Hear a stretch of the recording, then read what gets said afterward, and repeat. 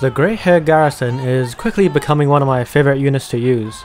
Not only are they capable defenders, but the charge ability makes them more than just another shield wall. In terms of usage, they are like shield maidens, so they might be complicated to learn, use and apply, but they have great potential if you use them correctly. The Grayhair garrison, or veterans as I like to call them, are a very unique unit. Not only do they have multiple weapons with different on-hit effects, but when they are below 40% of their maximum hit points, they not only deal drastically more damage, but also heal by 10% health every hit. This makes them very dangerous, especially so while on their last legs. On top of all those offensive skills, they are also kitted out with multiple crowd control immunities that make them one of the best defenders in the game. So are they any good? I like to compare units in PvE situations to judge their capabilities compared to other units, so we have a point of reference. They are not that good with expeditions due to their small frontal coverage in their 3-line formation, but with the help from allies who cover your flanks, they will return good results. The same can be said about their ability in sieges and general gameplay. They are very good in the front, but once flanked, they lose their ability to focus their damage and their ability to block incoming damage. In rebel camps, they outshine most other units, in fact so much so that they can single-handedly finish them if you are careful about enemy musket units. Unlike stalwarts, which lose to an enemy of halberdiers, the veterans can handle them with ease, utilizing their long reach and healing ability at low health. But then again, if they are surrounded, they still will slowly lose. So from my experience in PvE matches, I feel like the veterans resemble a combination of berserkers and shield maidens, bring berserker levels of crowd control recovery and healing, but with the shield maiden's complexity and non-instant shield wall bracing capabilities. Their first skill, Stalwart Defenses, is a brace skill, but not of the normal stalwart kind. The veterans using this skill will recover from and become immune to crowd control for a brief period before they settle into their 3-line formation. This brace will use your hero as a reference point and create a wall with their backs aimed towards you. So remember to position yourself accordingly to utilize this skill. The best part of the skill, other than the immunity to crowd control, is its low cooldown of 5 seconds, meaning you can use it very often to reposition after massive AoE stuns without needing to press F1. Do note that pressing the skill twice while in the 3-line position will make your units form a bit in front, and if the skill positions your units into the enemy brace, or objects and walls, they will get stuck and become unable to use the last stand skill or even attack.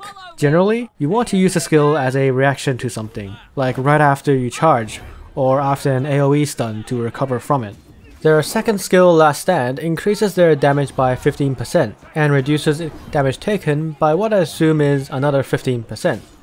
This skill can only be used when your units enter the 3-line formation. This is a strong skill, but also quite limiting due to its formation restrictions, but you can activate it and break formation at the cost of some of the buff effects.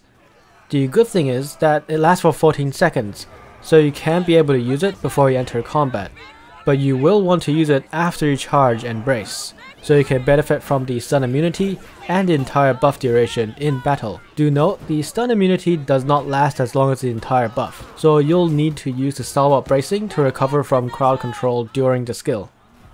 Their last skill, Charge, is what I consider to be their most important ability. When used in the defensive stance, the entire unit will stop after hitting the first contact. But when you use the wedge formation, they won't deal extra damage, but they will deal the most damage due to their orientation. Unlike most chargers, the veterans have different effects on hitting the enemy. The spears debuff, the shield block breaks, while the longsword deals the most damage with their multi-attack. So a charge in the wedge formation will make the most effective results compared to the 3-line formation.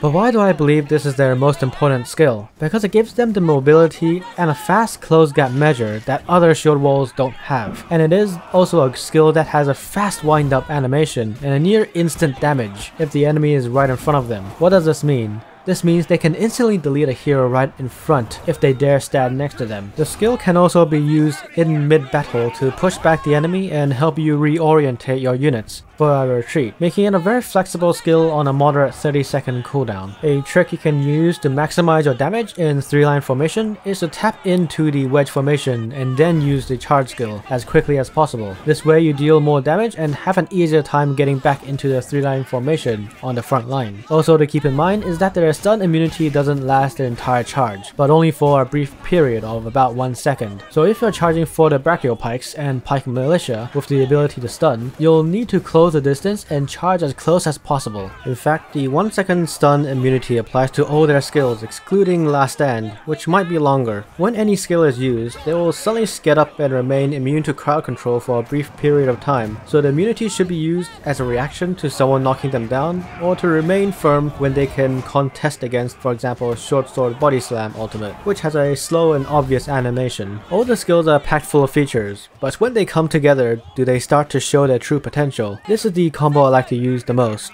Start in the 3-line formation, you then want to switch to the wedge formation, and then charge before the formation move finishes, so you gain the benefits of the wedge formation while in the 3-line formation, dealing max amount of damage to the enemy. You then want to use the stalwart brace so your unit forms right at the edge of the front line. Alternatively, start out using the wedge formation to enjoy a better charge, but at the cost of a longer stalwart brace formation time, where in between movement your units cannot attack.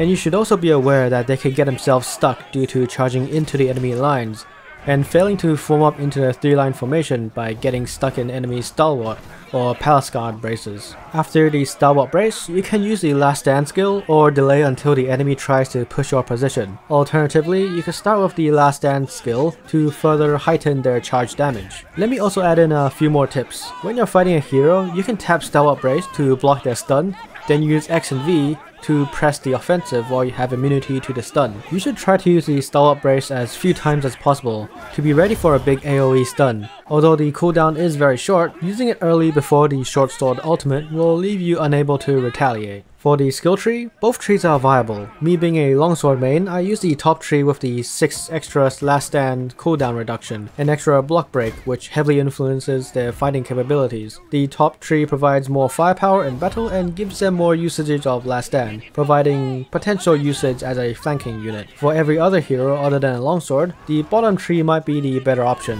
giving them more time below 40% health, where they can have on their hit 10% heal and 25% boosted damage, while also giving them more health and more damage on the charge. Again, both trees are viable and it really depends on your playstyle, and as far as I know, there are more bottom tree users in the first week of usage. The ideal doctrine setup would be either one of these.